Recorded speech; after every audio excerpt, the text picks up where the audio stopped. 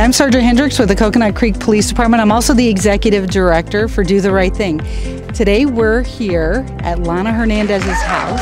We are going to give her a scholarship from Do the Right Thing of Coconut Creek for $1,500 to help her with her education at Florida Atlantic University. We also have with us today one of our board members to help give us this scholarship, and it's Tracy Latome from the Seminole Coconut Creek Casino, who's also one of our sponsors. Lahna, how are you?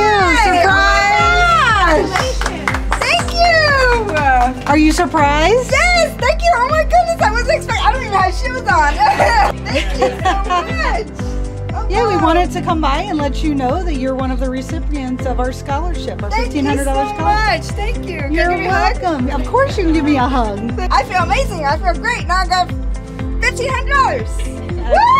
I want to open my own cleaning business called Soapy Suds Cleaning Company. This will help a lot. This will cover the books because I do have some other scholarships, but this will definitely help for some books and some of the classes. So thank you so much.